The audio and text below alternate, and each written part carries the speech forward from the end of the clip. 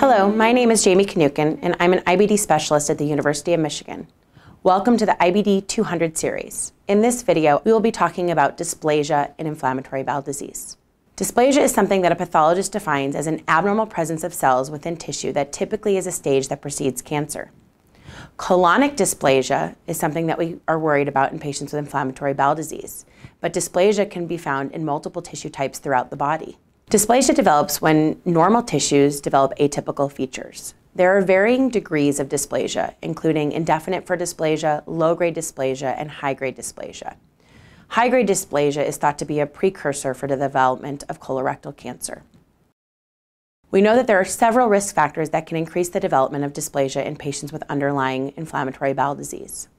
These risk factors include male gender, longer duration of disease, greater extent of colonic disease, a family history of colon cancer, younger age at diagnosis, and the presence of a condition called primary sclerosing cholangitis.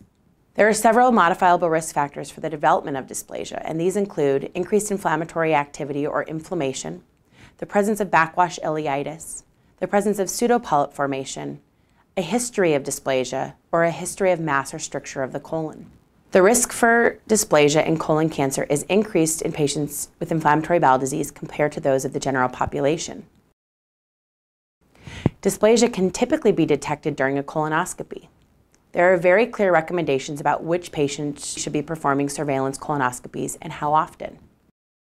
Patients who undergo surveillance for dysplasia are those who have risk factors for developing dysplasia, including patients with ulcerative colitis at least beyond the left side of the colon, Crohn's colitis involving at least a third of the colon, and patients who have had a disease duration greater than 8 years. In addition, patients with underlying primary sclerosing cholangitis, or PSC, should begin their surveillance at the time of their diagnosis. In the next video, we will talk about how we perform surveillance for dysplasia and colon cancer in patients with inflammatory bowel disease. I'm Jami Kinnucan, and thank you for watching.